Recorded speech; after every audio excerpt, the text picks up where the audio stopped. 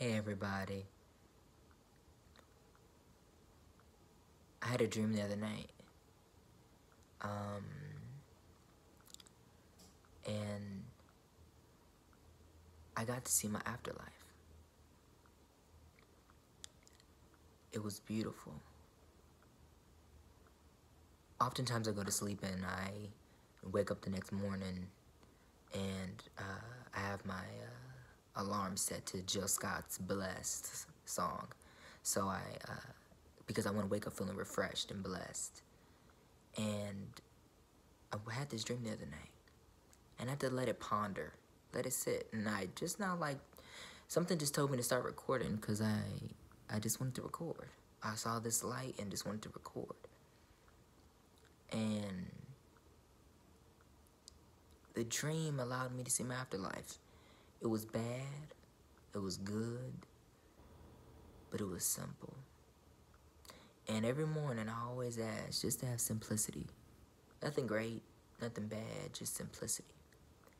And this life that we're living is so damn amazing, y'all. This life is a sight for sore eyes. It's like a needle in a haystack. With everything that's going on, it's like a robust of fresh air to have a life and just to think about your life. And I'm not dissatisfied with my life. I'm not upset with my life. I am at peace with my life and knowing that this one opportunity I can get, I'm going to push forward. I'm going to do it. I'm going to do me.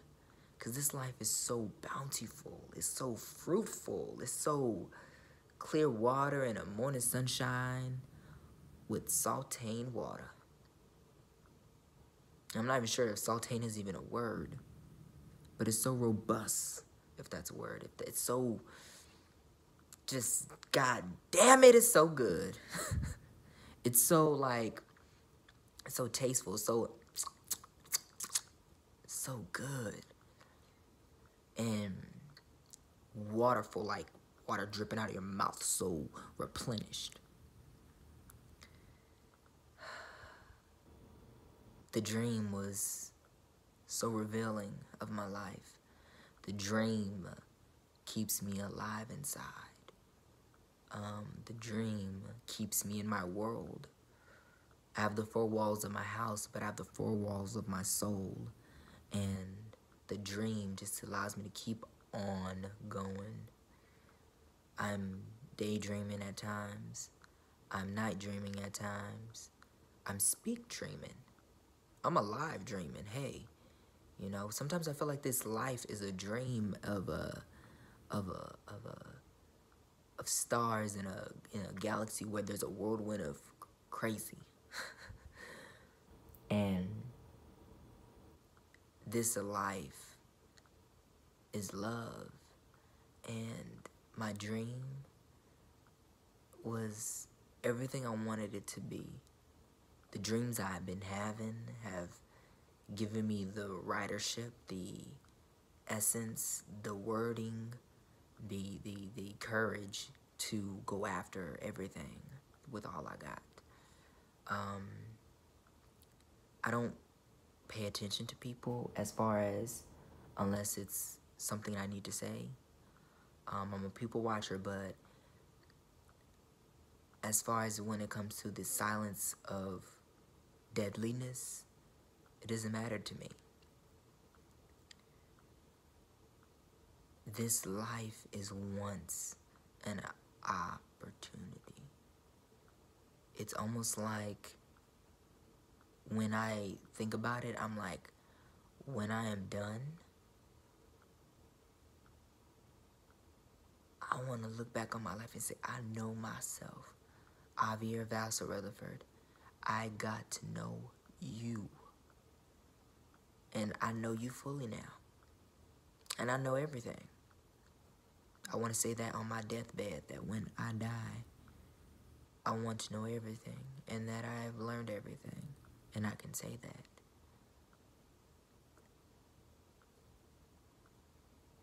I've grown up around strong women, some strong women, y'all. And they've allowed me to be fruitful and bountiful and bask in the ambience of my glory and my peachness, if you will. My understanding to know how the world spins and why it does, and that everything I do has a second to count for it, and it shall not be wasted. And everything I do outside of the requirements of making sure I can survive day to day as far as economical, medical,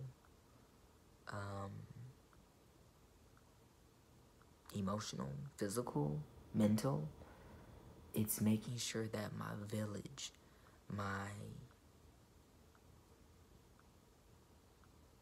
step into every direction that I ever take will leave me with some complete. Make sure that you have those times to yourselves. Make sure you know who you are in any way imaginable. Keep to yourself. Love on yourself. Kiss yourself. Hug yourself. But most importantly,